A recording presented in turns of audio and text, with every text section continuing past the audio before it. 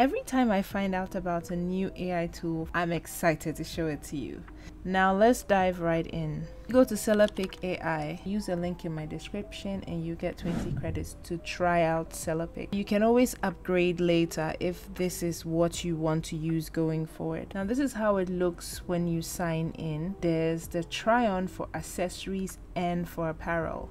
And there's also the swap fashion model.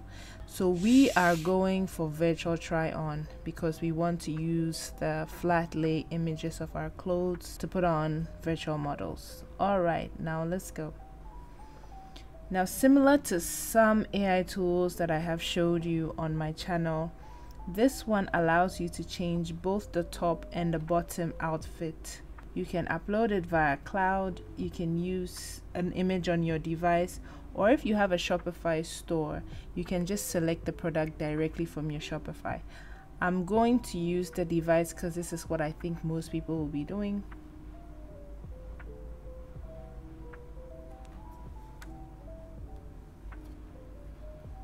Alright, so this is the top garment. It's going to take some time to crop and process the image.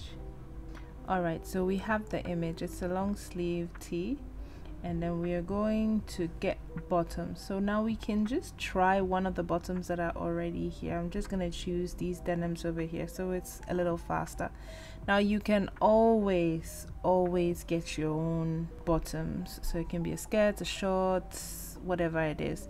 Now next is to choose a model. On the right side they have quite a number of models. You can choose based on gender. I think we should start with a female model. And then you can also choose based on age. They have adults, children, and even infants. So I'm going to go with adults. Now they can even choose based on background. So the models are going to appear as is. So if you want the model to have the backgrounds that are there, then you can choose that. So I'm just going to manually scroll down.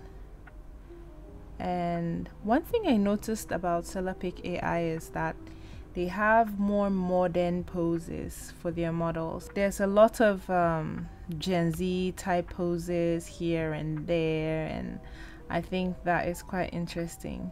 I do want a studio type background. Okay, so let's go with this pose, and it's gonna take 4 credits. So let's do this. We have to wait a while, so it's expected wait time. It says it's 2 minutes.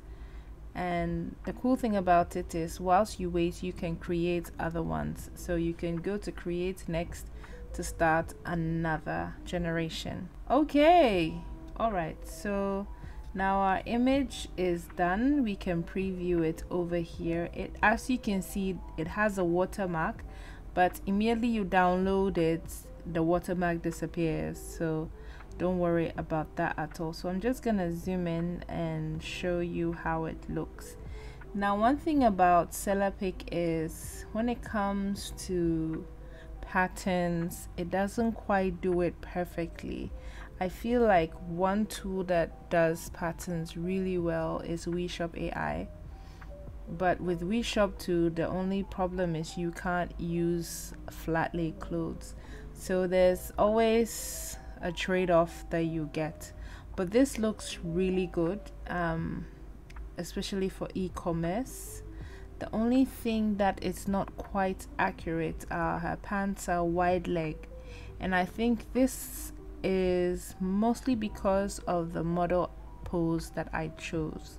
I believe that you should choose a model who is wearing something fairly similar to what you have. I think if I had chosen this model, it would have looked more like these jeans. And I like that it comes with, I mean, she looks very chic, and it's like she has some accessories she's holding and all of that. This looks pretty nice.